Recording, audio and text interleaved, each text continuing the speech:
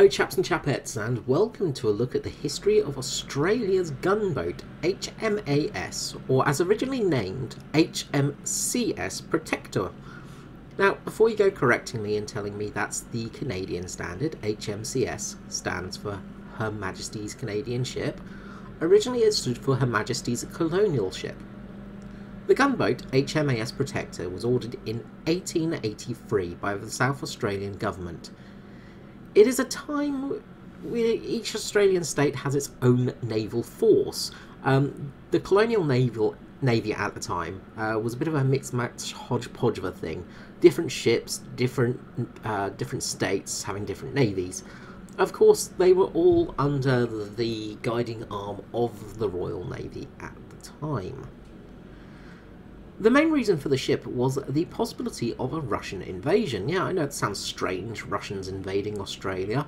Russians do actually very much enjoy, was it camel meat, I think it is, from Australia? Anyway, that's getting off point. But Russia was currently having a war with Japan, and their ships were actually limping to Australia for repair and basically to seek sort of a safe place. And the Australians didn't really want this at the time because they didn't want to get involved in the war. So the threat of a Russian invasion was still a thing that they were a bit wary of. So the South Australian government made the initial steps towards establishing its own little naval force with Sir William Jervis, the then Governor of South Australia, who was a strong advocate of the colonial navy. This led to him ordering HMAS Protector in 1883. The ship was built at a cost of £65,000 at the time, paid by the South Australian government. The ship would form part of the Colonial Coastal Defence Force.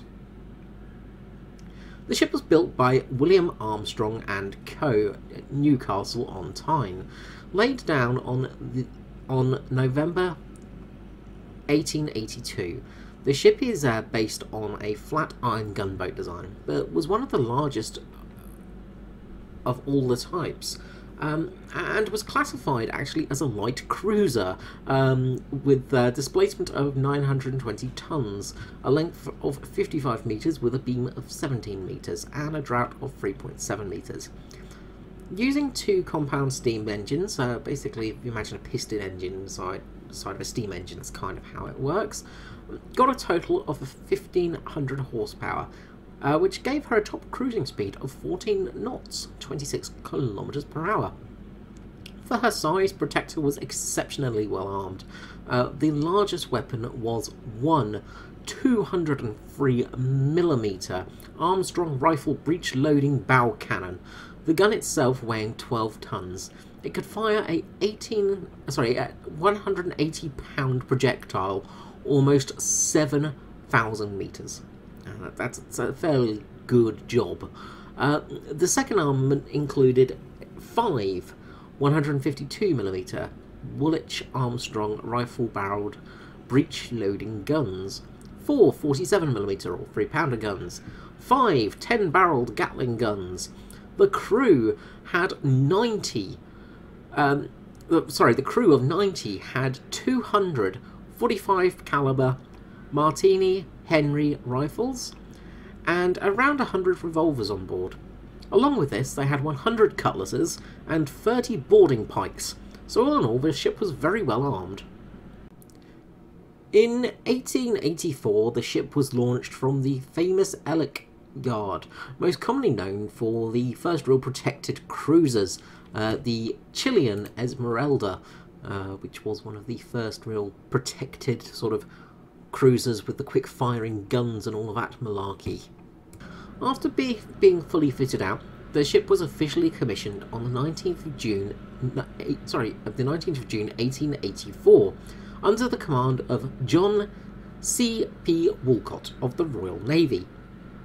On this day, she undertook her first sea trials as well, sailing for 4 hours with an average speed of 14 knots, along with testing all of her guns in the open seas. It would have been one heck of a sight to see, and I imagine would have made some noise. On the 27th of June 1884, she left Newcastle upon Tyne, arriving in Gibraltar. On the 5th of July, she then sailed to Malta and Port Said in Egypt. The ship then went on to the Suez and then rigged her sails and began sailing to Colombo in Sri Lanka. Finally, she left port on the 25th of August to head to her new home in Adelaide, South Australia. On the 30th of September, HMCS Protector finally arrived in Port Adelaide, South Australia. For the next 15 years, Protector became a familiar sight on the coastal waters of Adelaide, conducting training exercises along the ports and visiting various different ports as well. She sailed all over the place around here, mainly being down towards an area where we call Semaphore, and yeah, so very cool. And I hope maybe in the background you'll be seeing the gun that lays down at Semaphore now. 1900, the Boxer Rebellion. Now, the Boxers were a secretive secretive bunch, basically. The Boxer Rebellion in 1899 was a movement counting anywhere from 50 to 100,000 members, looking to cause the downfall of the Qing dynasty. The fear of being westernized was quite large in China, and they really didn't want people coming in. Australia answered the call to arms from the Royal Navy to aid in actions in China. For legal reasons, the ship had to temporarily be commissioned by the Royal Navy and to serve under it, and not serve, well, to serve outside of the South Australian waters. On the 6th of August 1900, now proudly flying the Royal Navy's ensign, the white ensign, from her stern, she sailed to Sydney to take on coal and then on to Brisbane to take an additional amount of small arms and provisions, along with Captain Sir William Creswell. Now, Sir William Creswell was a retired lieutenant from the Royal Navy and emigrated to Australia in 1879 to become a farmer.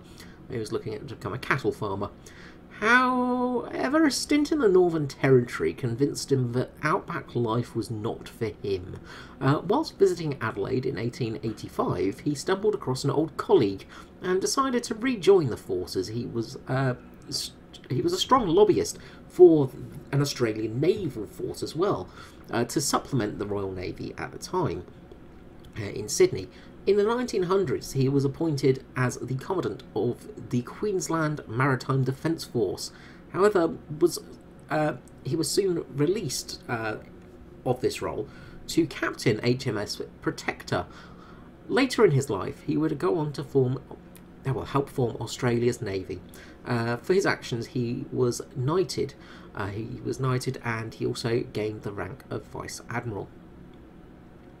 On the 9th of September 1900, HMS Protector had reached Hong Kong. After refuelling and getting a few supplies on board, the ship headed for Shanghai. However, the use of the shallow draught vessels, such as HMS Protector, was actually not called for. Nevertheless, the vessel carried out a lot of work in the Gulf of Pichili, mainly carrying dispatches to other ships and other vessels, or doing survey work. On the 7th of November, however, the ship headed back to Australia, which was a stroke of luck for the ship. It made the ceremonies creating the Australian Commonwealth, as she made it back in time for that on the 1st of January 1901. The ship, back in the command of C.J. Clare, then headed home to Adelaide, where she arrived on the 6th of January 1901. On arrival, Commander Clare was interviewed by the press. "It is interesting to know that ours was the most healthy ship in the station. Whilst nearly every other man of war had from 15 to 20% sick, our sick list was practically nil, with the exception of a few cases of influenza. With regards to the ship, she was certainly the most heavily armed vessel for her size on the China station. Both Admiral Seymour and Admiral Person, who inspected us in Sydney, said she was an efficient ship," said Clare, proud of their effort in China. He was actually the second in command on that trip, underneath the captainage of Sir William Creswell. In 1911, serving as a training ship for the past 10 years and patrolling the Australian coastline, HMCS Protector received a new prefix. She would now be known as HMAS Protector, after the formation of the Australian Royal Navy. In 1912, Protector underwent a number of alterations and a few additions, the largest of which was removing the 12-ton 203mm bow-mounted cannon. This led to a redesign of the ship's bow, raising the main deck level slightly for a more comfortable ride in rough weather. And she operated until 1913. She was still participating in coastal patrols when in late 1913 HMS Protector became the tender to the then turreted monitor HMAS Cerberus. The ship berthed at Williamstown. HMAS Cerberus had become a bit of a training vessel and a harbour defence ship due to the fact her boilers no longer worked and most of the inner workings of the ship had seized. A lot of crew members were listed as working on the ship because the naval training school on the mainland was not yet open, so they had to get paid somehow. In 1914, with the outbreak of the First World War, HMAS Protector was once more to head to the oceans.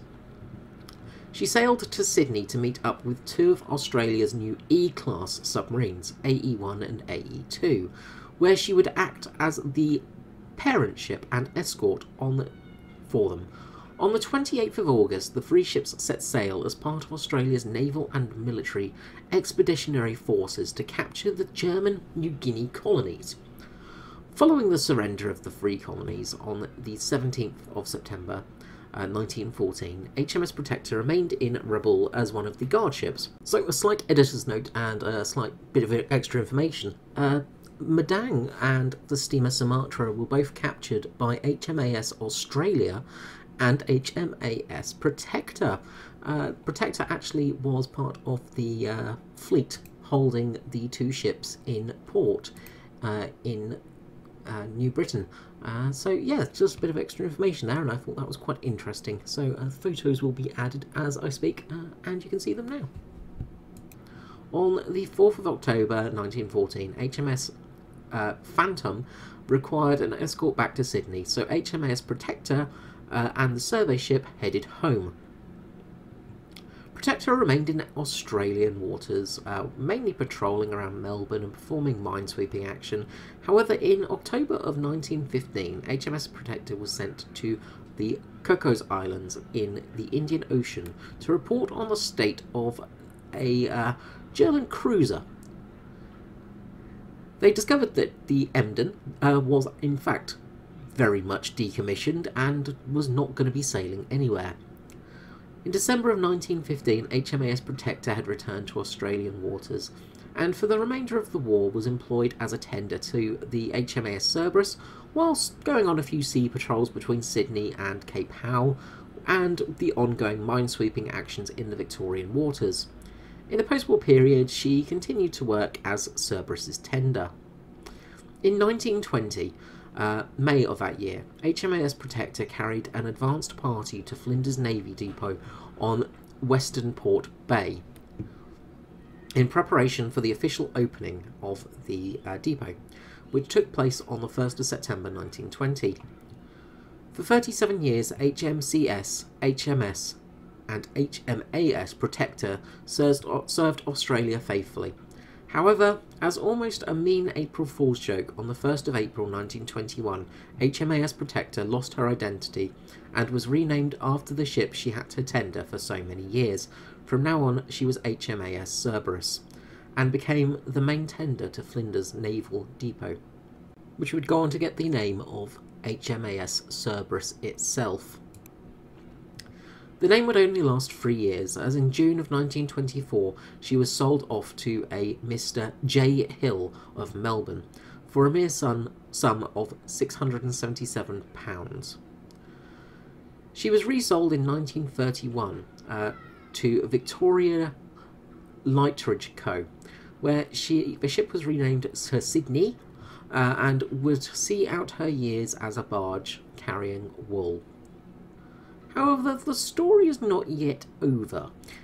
In July of 1943, the ship once more sailed into military service, being requisitioned by the United States Army Forces in Australia. The now barge was going to help ferry supplies back to American bases from where they were in Australia and those areas. HMS Protector was not keen on leaving Australian waters, however.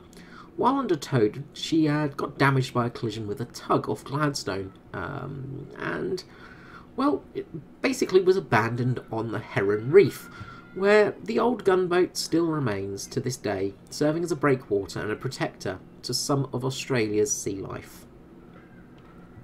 The wreck can still be visited today at low tide. It has become a favourite snorkelling spot for many visitors of the reef area there. Protector's stern 150mm gun still sits proudly in South Australia, facing out from Semaphore Beach, with one of her 100mm quick-firing guns on display proudly at the Elizabeth and Salisbury Naval Club. The ship's wheel sits on display in the Royal Australian Naval Heritage Centre in Sydney. And finally, following an overhaul of the Royal Australian Naval's battle honours, the ship was retroactively awarded honours for China in 1900 and Rabaul in 1914. Thank you so much for watching this episode, and I hope you've found it somewhat interesting and informative. If you would like more content from me like this, usual thing, comment, subscribe, yada yada yada, bell icon, you know, the usual drill, all that jazz. You can also join the Discord channel, the Kaiju Club. I'd love to see you in there, more than happy to chat away about things. Nice bunch of lads in there. Anyway, thank you so much, thank you again, and I will see you next time. This is Scree out. Bye bye.